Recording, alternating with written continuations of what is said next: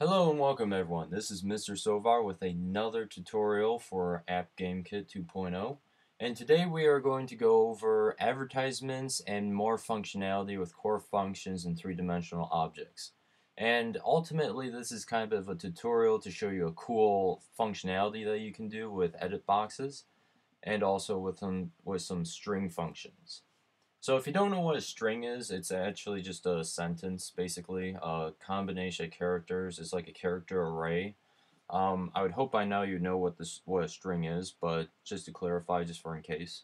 So we still have some similar functionality with the three-dimensional controls for the camera, the move camera local Z and the rotate camera local Y.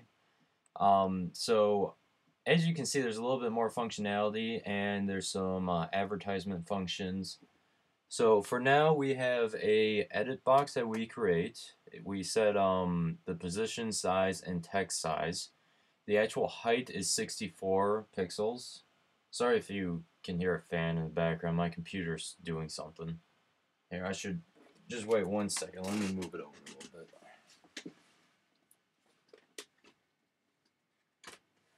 Okay, back to the tutorial. Sorry about that. So since we actually have the height as 64, you can see there's a function here. Let's click on that. Called get virtual height. The virtual resolution, if you remember from last time, is the actual resolution in the game, not the actual window size, but the actual virtual resolution. Like if you were playing a video game and you wanted the resolution to be 1024 by 786, which is a very low resolution for today in technology, um, you would have a really crappy resolution. That's basically what the virtual resolution is compared to the actual window size. So getting the actual virtual height basically gets you the bottom of the screen virtually. And by subtracting it by 64 as the actual height of the edit box, it lets it rest right on the bottom of the screen. And of course, the width is 512 because you want to type in a lengthy amount of commands. And I'll show you what we're going to be using for this. So we have our generic set camera position 000 and set camera rotation 000. This is basically initializing the camera, its position, and everything.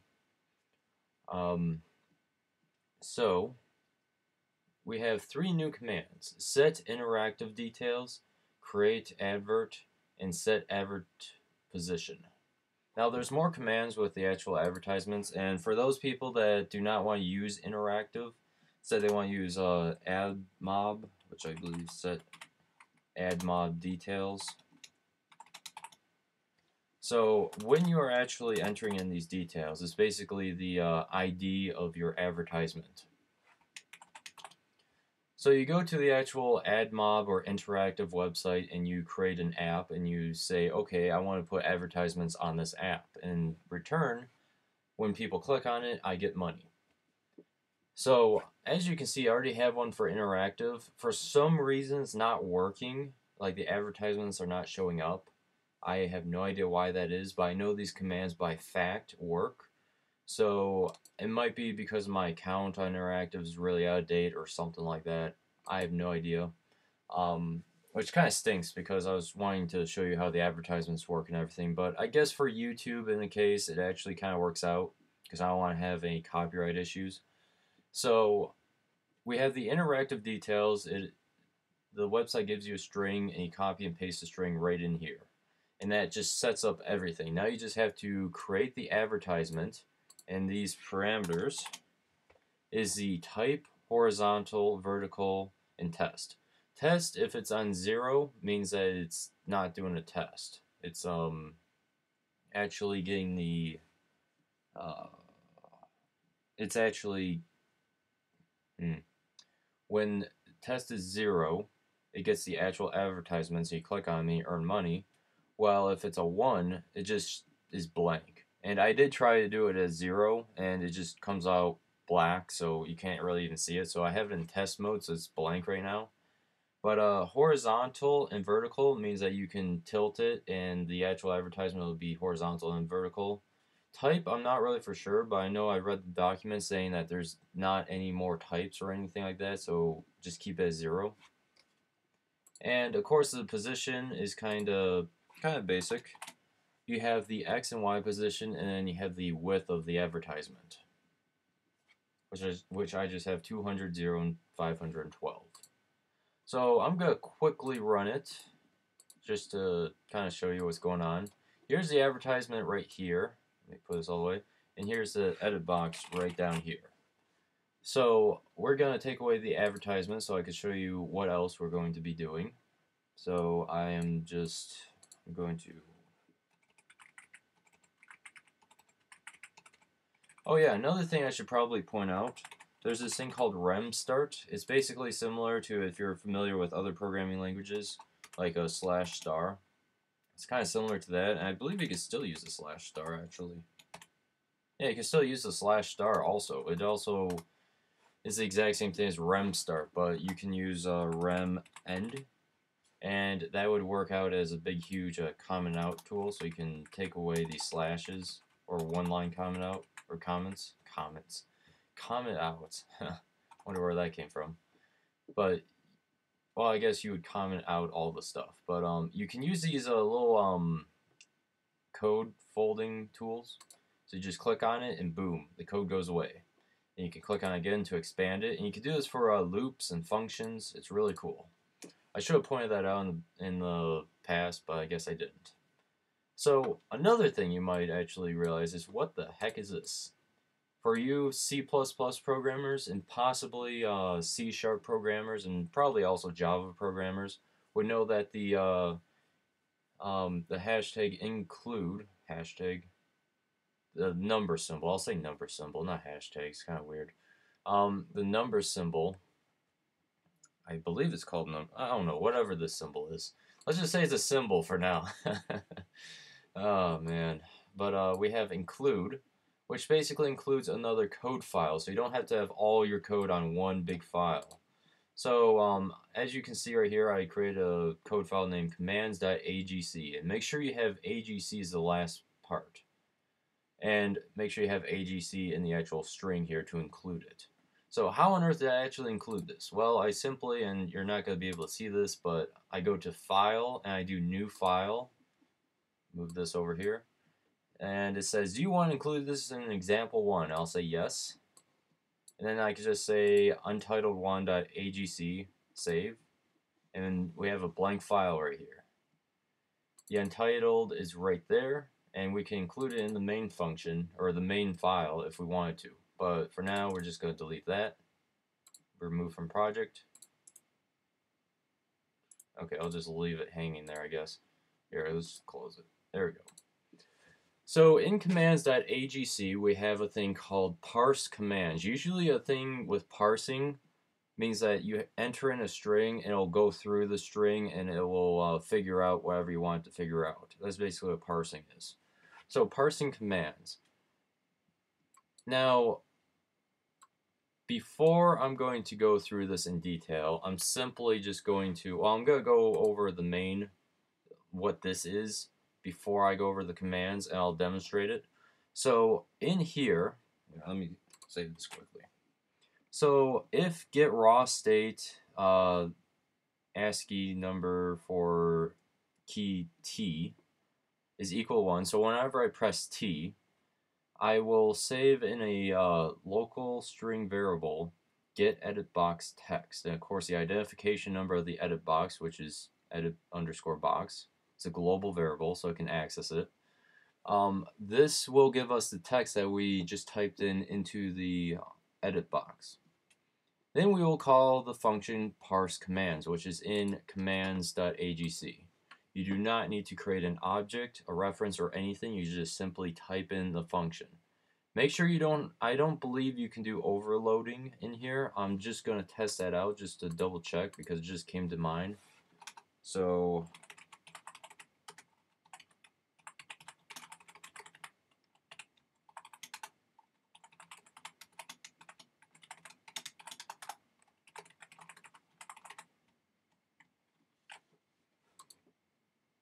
yeah, you can't. You can't really see the bottom part, but it says commands.agc12 error function parse commands has already been defined, so you cannot do overloading, which kind of sucks. I know there's and I probably should have brought this up in the very first tutorial, but there's Tier 1 and Tier 2 programming. Tier 2 programming allows you to program natively, so you can program in C++, Objective-C, Java, all those for like Android, Mac, PC, and so on. PC would be using Visual Studio, Mac and iPhone would be using Xcode. For Android and stuff like that, would be using Eclipse or Java programming. So let's save that.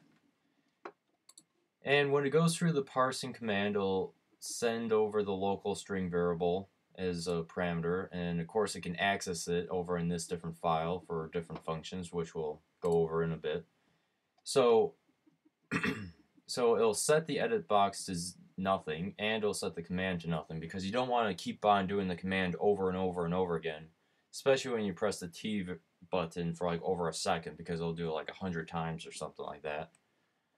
And so that's what happens. You can enter in a command into the edit box and it'll parse it for you and do it for you, which I'll explain in one moment. But I just want to go over this. It's basically some functions to get data about the camera. So whenever I press P, it'll give me the frames per second, the camera X position, the camera Y position, and the camera Z position. Of course, I could add in the rotation of the camera, but I figured for now it'd just be good just to do the positions.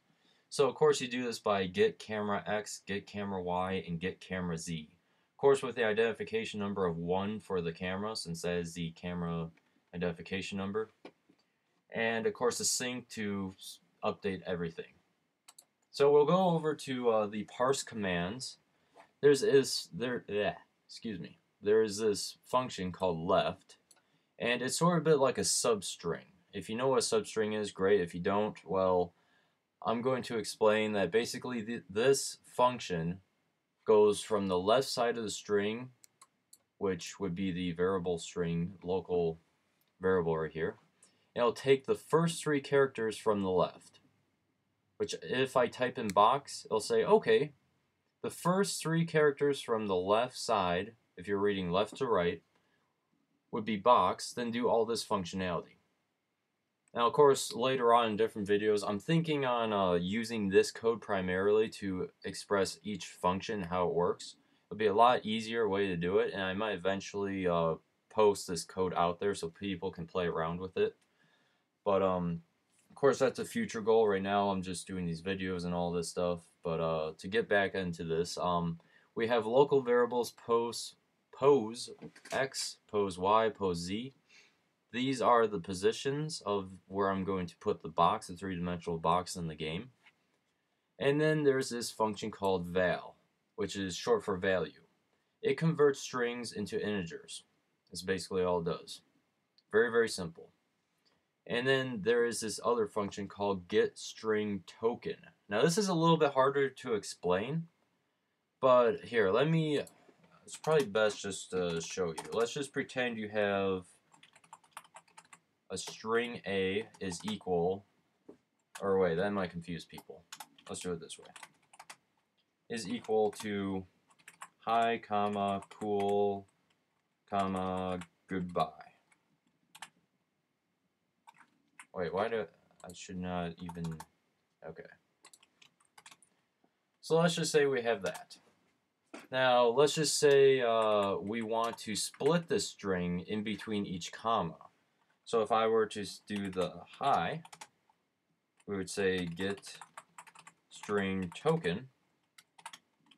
We would have the string. The delimit is basically the comma. So we would put a comma. And then we put, I'm not really for sure if it's 0 or 1. I think it's 1. And it would return hi for us. Only this. Now let's just say we want to have cool.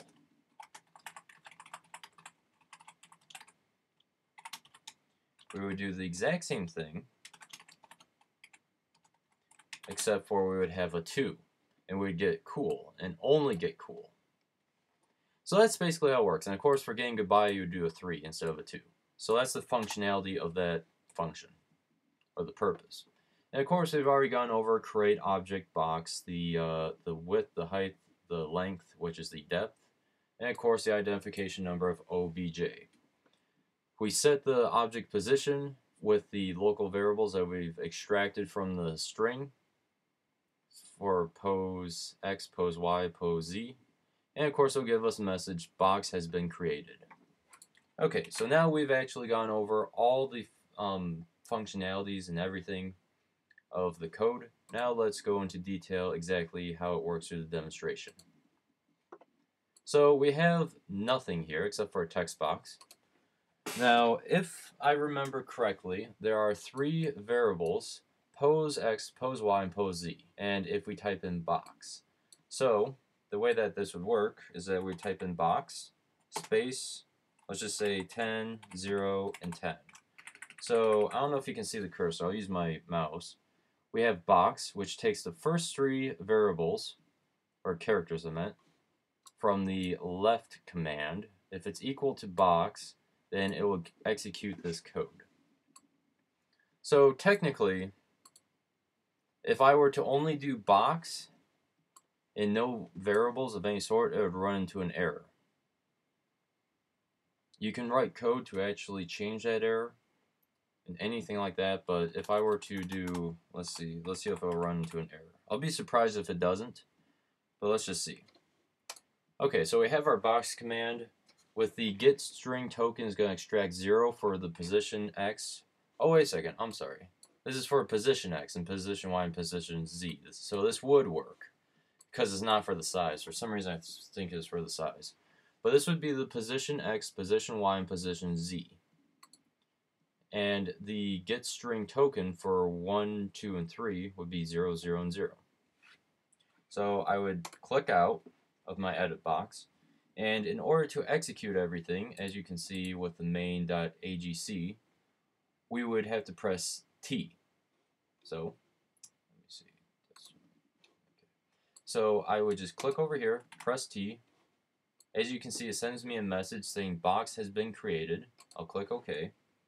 I can use my WASD keys to move my camera. I can press P to tell me my frames per second, the camera X, camera Y, and camera Z.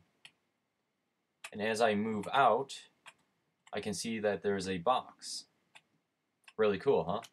So the edit box acts as a command line to add in more functionality into the video game.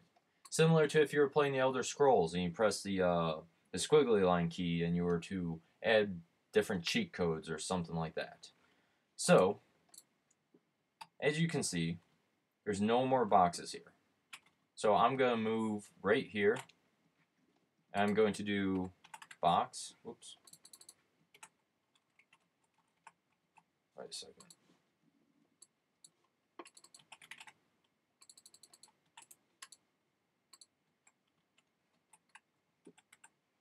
Okay, that's a little weird. For some reason, I'm not able to do a command for the text box. Okay, well, that's a little weird. Of course, I always have to have an issue during a tutorial, but of course, I'll probably fix that. Like, I can type in right here, so for now, I can do box 10, 10, and 10, or I can do 20 and 10.